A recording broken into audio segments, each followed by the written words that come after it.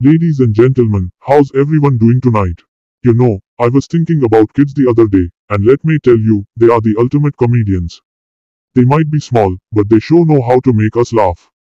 I mean, have you ever tried having a serious conversation with a kid? It's impossible. They have this incredible ability to turn any serious moment into a comedy show.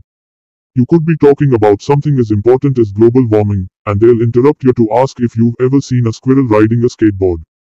Suddenly, you're both rolling on the floor laughing, forgetting all about the impending environmental disaster. And let's not forget their negotiation skills. Seriously, these kids should be in boardrooms, because they can negotiate anything. You tell them it's bedtime, and they're suddenly throwing counter offers at you like, how about 2 more hours of playing and I promise to eat all my vegetables for the rest of my life. You can't help but admire their determination. Maybe we should hire them as lawyers or something. But you know what's really funny about kids? They have absolutely no filter.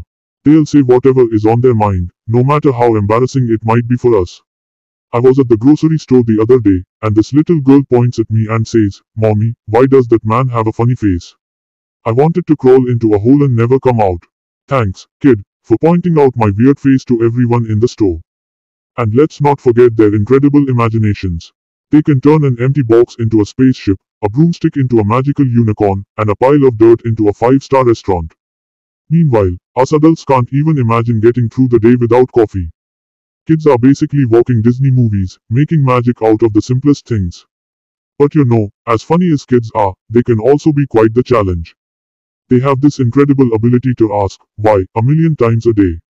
Why is the sky blue? Why do birds fly? Why do I have to go to school? Why can't I eat ice cream for breakfast? Seriously, if I had $1 for every time a kid asked me why, I'd be a billionaire by now. In conclusion, kids are like little comedians sent to brighten up our lives. They bring laughter, chaos, and a whole lot of joy. So, let's appreciate their silliness, their curiosity, and their ability to make us laugh even when we are having the worst day. Thank you, kids, for being the little comedians that you are.